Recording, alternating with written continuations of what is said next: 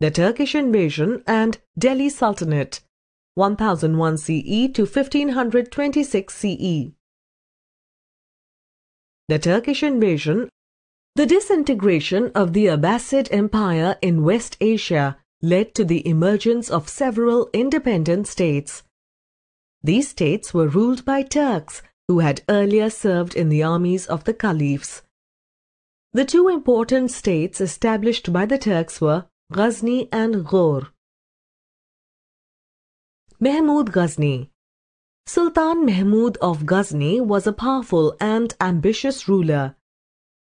He invaded India 17 times between 1001 to 1025 CE. He wanted to build a large empire and needed the money to raise a powerful army to succeed. The fabulous riches of the temples of North India attracted him, and he plundered its riches. He managed to succeed because of the mutual rivalries between the Rajputs in North India. Mahmud's important raids.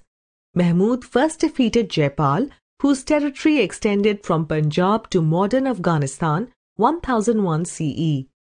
He then defeated Jaipal's son, Anandpal, and his allies in 1008 CE. These raids proved to be destructive.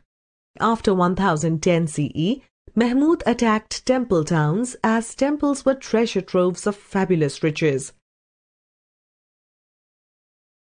Mahmud attacked and plundered Nagarkot, Kangra, in 1009 CE, Thaneshwar, 1014 CE, Mathura and Kannauj, 1018 to 1019 CE. Hundreds of temples were plundered and destroyed. Mahmud's chief aim was to loot and plunder and not establish political control in India. The plunder of Somnath. Mahmud's most ambitious and profitable expedition was his attack on the Somnath temple in Kathiawad in 1025 CE. Mahmud returned to his capital with immense treasures. Mahmud's attack exposed the weakness of the northern states of India and paved the way for the conquest of India. After his death, the Ghaznavid Empire collapsed. Muhammad Ghori was from the kingdom of Ghor in northwestern Afghanistan. He decided to conquer India and enrich his kingdom with India's wealth. In 1191 CE, Ghori attacked Prithviraj Chauhan, the Rajput ruler of Delhi and Ajmer. Prithviraj defeated Ghori in the first battle of Tarain. Ghori returned in 1192 CE and defeated Prithviraj Chauhan in the second battle of Tarain and captured the throne of Delhi. Muhammad Ghori annexed more Indian territories to his empire and returned to Ghor. Mamluk dynasty. After Muhammad Ghori returned to Ghor, his viceroys Qutbuddin Aibak and Muhammad bin Bakhtiyar Khalji expanded the Ghori Empire. Ghori died in 1206 CE. The viceroys appointed by Ghori soon declared themselves independent. Qutbuddin Aibak took control of the Indian possessions and laid the foundations of the Delhi Sultanate. This dynasty, founded by Aibak, also came to be known as the Mamluk dynasty. Aibak was known to be a generous and kind ruler. In his reign, which spanned 4 years, he built mosques and also started building the Qutub Minar. Iltutmish. Qutbuddin died in an accident in 1210 CE. His son who succeeded him was replaced by his son-in-law, Iltutmish. Iltutmish was a capable ruler. Iltutmish stabilized his position and introduced significant changes in the finance and revenue sectors. He minted gold and silver coins. He completed the Qutub Minar and was a patron of art and learning. Iltutmish nominated his daughter Razia to succeed him. Razia Sultan and Balban. Razia Sultan ruled for 3 years. She was a brave and just woman. She led her armies to war and dealt with rebel leaders firmly. Though she married one of the rebel leaders, she could not manage to take back the throne of Delhi. Ghiyasuddin Balban was a prominent leader of the rebel faction. He ruled the Sultanate for 20 years on behalf of Nasiruddin, a weak and inexperienced sultan. Balban ascended the throne of Delhi as a sultan in 1266 CE. He ruled with an iron fist and made the monarchy all-powerful. He strengthened the army and established a spy system. The state was economically prosperous during his reign because of peace and stability. Khilji dynasty. After the end of the Mamluk dynasty, the Khiljis came to power. The dynasty was founded by Jalaluddin Khilji in 1290 CE. He was brutally murdered by his nephew, Alauddin Khilji, in 1296 CE. Alauddin Khilji. During his reign, Alauddin Khilji managed to extend the boundaries of the empire up to the Deccan. The empire reached its heights at this time. Alauddin Khilji's reforms. Other than expansion and conquests, Alauddin Khilji's period also saw a number of reforms. He asserted control over the nobility. He reorganized the army and had an elaborate spy network. Alauddin Khilji introduced revenue reforms and also regulated the prices of commodities. He was a great patron of art and learning.